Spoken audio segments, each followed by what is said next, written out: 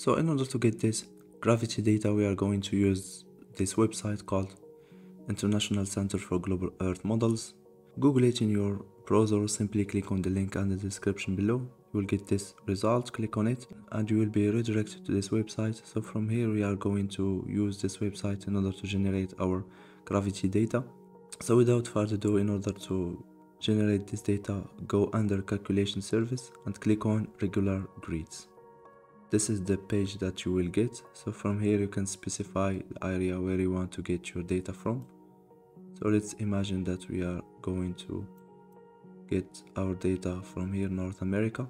So you can choose any area that you want on this map, and you can see here that you have also the possibility to input your own coordinates. So for the grid steps, let's for example set it to 0.5, and this is the coordinate system WGS HE4. So for the other parameters I will just leave them to default.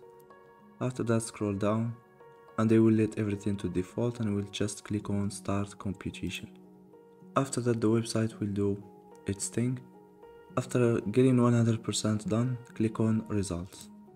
So this is our gravity map. You can change it to GMT illuminated in order to get a GMT version of your map. You can see here that this is the gravity anomaly in North America. This is the scale, and you have also the possibility to export this result as a XYZ ASCII format, GeoChief and Surfer 7 grid. So let's get it as a GeoChief and try to open it in our GIS software. So click on GeoChief. After that, specify where you want to save your data and then click save. At the end of the download, you will get this zip file. So you should use a GIS software in order to open it. So in this case, I will use ArcGIS. Click on add data, navigate to work folder, click on your chief file and then click add. And this is our gravity map. You can here change the color.